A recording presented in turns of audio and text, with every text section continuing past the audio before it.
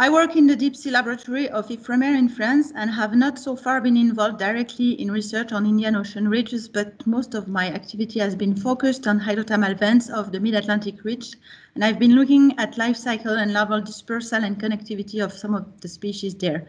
And we are interested in the future in comparing the functioning of vent ecosystem from the mid-Atlantic ridge and Indian Ocean. And in this presentation, I will briefly introduce what is connectivity, and then provide an overview of what is currently known advance of Indian ridges. And finally, I will show different approaches of connectivity that have not been so far used in the Indian Ocean, and taking some examples from other ridges. Next slide, please. So one long-lasting question at vents is how can vent species persist in time in a discontinuous and locally ephemeral habitat? Most benthic marine species have a pelagic phase during which migrants are exchanged between populations, and this pelagic phase occurs early in the life cycle at the larval stage, which means that most of the exchanges between populations are made through larvae. At vents, the fate of larvae in the water column may allow population persistence both locally through self-recruitment on the site of origin and at distant sites if the larvae are able to travel and reach those sites. And this will define how distinct populations are connected, and this connection will depend on many factors, including larval biology, deep sea currents, topographic barriers, etc. So we say that vent populations function as metapopulation, which is a network of spatially distinct populations that are connected through the migration of larvae. Next slide. Understanding connectivity between populations may help identify populations that produce many larvae and that are capable of reaching other sites, and these are called source populations. They are important for the long-term persistence of the species, as they will contribute to the supply of colonists. And sink populations, on the contrary, are defined as populations that are not producing many larvae, or larvae are constrained in their dispersal, and these populations are not contributing much to the connectivity network. So identifying such populations will give a better idea of the main dispersal corridors and the structure of the connectivity network, and in the end, help in the identification of areas that should be preserved in priority in a conservation perspective. Next slide. Here, I would like to make a brief point on the multiple processes that operate in connectivity. Approaches to understand connectivity are multiple and provide information at different levels, targeting some of these processes, and this is important to understand how they are related to better evaluate connectivity. So larval transport in the blue box is the translocation of a larvae from one point to another point, and it reflects a wide range of behavioral and physical mechanisms, such as advection or diffusion, which are variable and operates at different scales. Larval dispersal in the green box considers the spreading of the larvae from the spawning source to the settlement site, and it includes larval transport, but is also influenced by the spawning that initiates dispersal and settlement. And both these stages include processes that can significantly influence the chances of a larvae to reach a settlement site. And finally, connectivity in the orange box is the exchange of individuals among geographically separated population, and it also includes post-settlement events, the survival, the growth, and the sexual maturation of migrants. And that reflects the fact that the settler has actually entered the population and contributes to local demography and gene flux. Next slide, please. So there are different approaches to estimate connectivity. Each of them provide information at different levels, and they have their own limitations. Ideally, they would be combined to integrate the complexity of the processes driving connectivity. So estimation of larval transport can be done through direct in situ observations, but this is quite challenging in the deep sea. And more often, modeling approaches are used to simulate larval trajectories. Origin assignment methods using biogeochemical tags or genetic parentage analysis may provide information on the whole dispersal process from the initial release to the arrival in a new population, but these methods require extensive knowledge on the potential signatures of a diversity of populations. And genetic approaches are most often used since they do not require to capture the larvae themselves, but we have to keep in mind that they integrate processes over several generations, incorporate evolutionary processes, and this may not reflect the connectivity at an ecologically meaningful temporal scale if they are used alone. Next slide, please. So connectivity affects ecosystem in many different ways. At the level of population, it is one of the main drivers of population expansions or reductions through the supply of new settlers. At the level of species, connectivity influences the distribution of genetic diversity, which may lead to local adaptations, and it also drives modification in the distribution area of species. And at the community level, it contributes to the resilience and recovery capacity through the provision of colonists that may be key species in terms of ecosystem functioning, and more generally, it contributes to the diversity and dynamics of the whole ecosystem. So now I will try to summarize recent knowledge on the connectivity of species inhabiting hydrothermal vents along Indian ridges. Compared to other ridge systems, exploration efforts on Indian ridges are more recent, and the number of known active vents supporting biological communities is relatively low considering the extent of the spreading system, which is more than 16,000 kilometers. And to my knowledge, to date, 11 vent fields are known and harbor faunal communities that have been described to various extents and which are shown here. The location 21 on the southeast Indian Ridge has not been visually identified, but vent barnacles have been collected using a toad system there. About 80 active vents are currently listed in the Interridge database developed by State Beaulieu, and which includes the 11 I just mentioned, and other sites that are known from their the signature of their plume in the water column. And in addition, 200 sites are predicted based on spreading rates of Indian ridges, which means that nearly 300 active vents potentially supporting vent communities are existing in the Indian Ocean. Next slide. So Indian vent communities are visually dominated by a few large-sized species that often have chemosymbiotic symbionts, and which is similar in terms of community structure to what is known in other regions of the world. One of the major inhabitants of Indian vents are the shrimps Remicaris skyri. They form very dense populations near fluid exits at several vent sites. The Marianactis anemone are also major components of this site.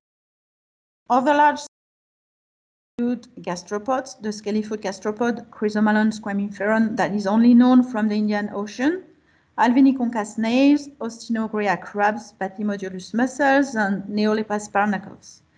And today there are about 70 macrofaunal species that have been reported for the 11 known sites, with different species assemblages at each locality. Next slide, please. So most species inhabiting known Indian vents are not reported from other ridge systems, and Indian vent communities form a separated biogeographic province. And this has been shown in several studies, including very recently when new sites discovered in the southwest Indian Ridge were also included in the analysis. However, at the genus level, Indian species share many similarities with vents on the Mid-Atlantic Ridge, in the Western Pacific, and on the East Scotia Ridge.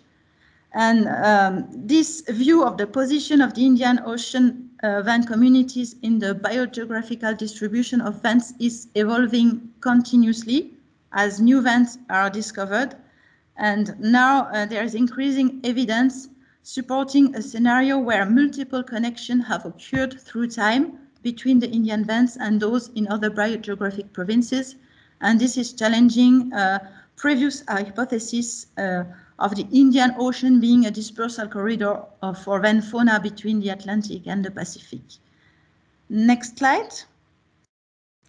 As I mentioned earlier, species composition varies across Vanfield, which may depend on two main drivers, species connectivity, but also habitat suitability for new settlers. So Vanfields in the central Indian Ridge, which are shown here, harbor most of the emblematic Indian van species, including the symbiotic harboring species that are at the basis of food webs. So remicarous shrimps are reported in large population on the central Indian Van Ridge, as well as Ostinodegra crabs, whereas other species are abundant at some sites only and may be present in smaller population or haven't been reported at other sites. Next slide. Sites of the southwest ridge have similar species, but large populations of remicarous shrimps have not been reported so far, and Alviniconca snails were thought to be completely absent until the recent rediscovery of a small population at Tianqing Vanfield, and they are, however, not reported so far further west. Next slide, please. The recent description of the communities of the Pelagia site on the southeast ridge shows that they are very similar to those of the Kyrie and Solitaire sites on the central Indian Ridge, which is perhaps not surprising given their close proximity. And next slide. And finally, dense remicarous shrimp population have been recently described on the Carlsberg Ridge, along with Ostinograea crabs, whereas bivalves, snails, and barnacles have not been reported so far. So next slide. So connectivity has been studied in some of these dominant species for which samples were available from various sites using genetic approaches. I will briefly introduce here 4 examples. All of them have used the CO1 mitochondrial gene to infer population genetics. So the first is the snail Alviniconca marisindica. Connectivity was studied between 3 sites of the central Indian Ridge. The right figure shows the haplotype network where different colors denote the site at which a given haplotype, so a given genetic type is found. And this shows that all haplotypes are mixed among sites, and this indicates that all populations are connected and exchange migrants at various levels. And with the new discovery, the population newly discovered at other ridge, this pattern could maybe be changed in the future if other sites are included. Next slide, please. Here is an example of the scaly-foot gastropod. Connectivity has been evaluated between sites of the central Indian Ridge and those of the southwestern ridge. And the haplotype network separates population from the Lonqui Van field from those of Tianqing and the central Indian Ridge vans. And this suggests that scaly-foot gastropod populations at Lonqui have low or no migrant exchange with population on the east, and that dispersal barriers may occur along the southwestern ridge, perhaps due to the large transform fault that exists between Tianqing and Lonqui. Next slide.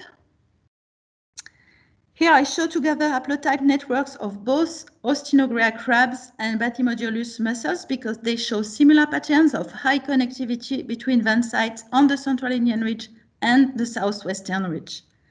There seems to be no dispersal barriers for these 2 species. This contrasts with what is observed for the scaly-foot gastropod.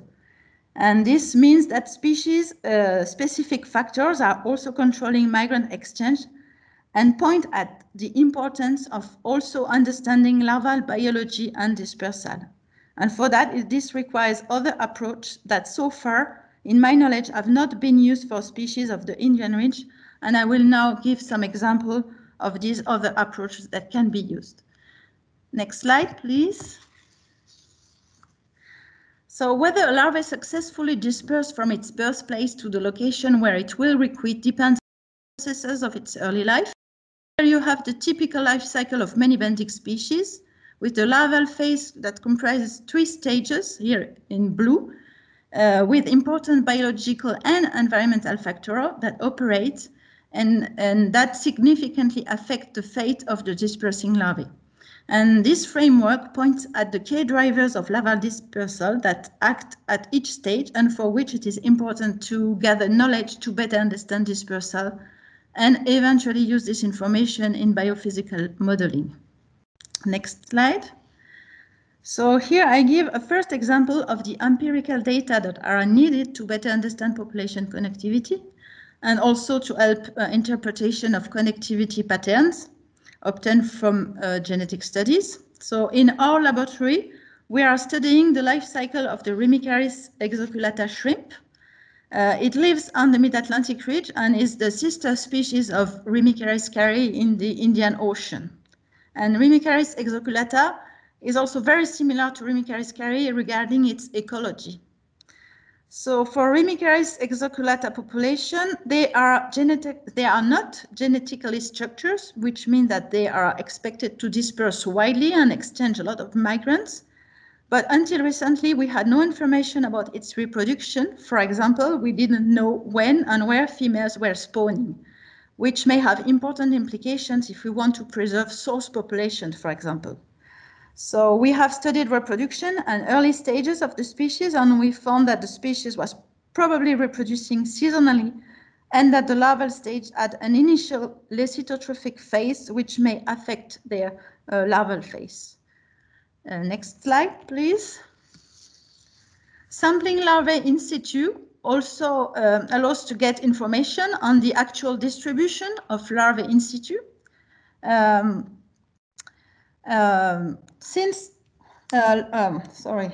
Besides looking, I made a mistake. Besides looking at reproduction, the actual observation of larvae in the environment is also important. And it's, however, very challenging because the larvae are extremely small and the pelagic habitat is very large. And here I'm showing some of the instruments that have been used to collect larvae, such as sediment traps, large volume autonomous sampling pumps, and the cyprid collection system that is so far the instrument that has allowed to screen the largest volume of water.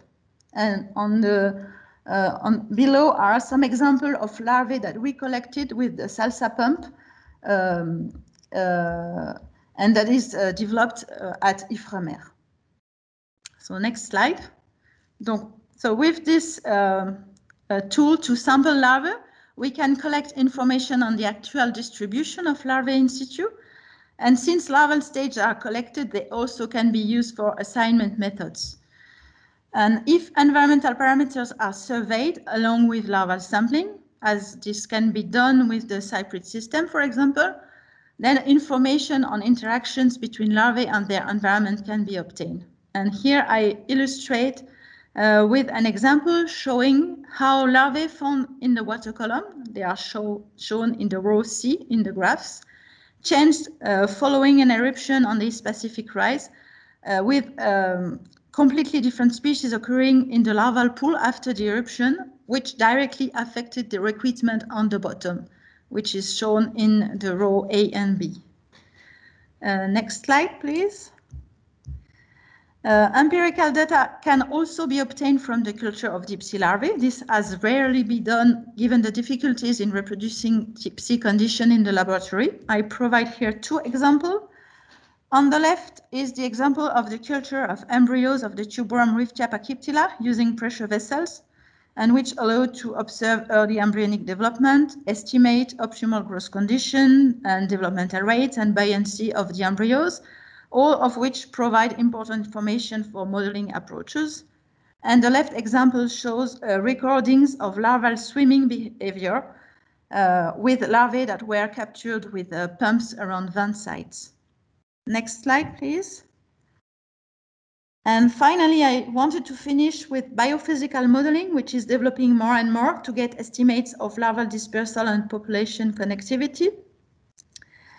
I chose here an example where biophysical modeling has been combined with genetic estimates to infer potential scenarios of connectivity. And this is the example of Patymodulus mussels along the mid-Atlantic ridge. There are 4 species that have been identified, and genetic analysis showed, this is the right top graph, showed that the exchange of migrants are high within the distribution areas of each of these species.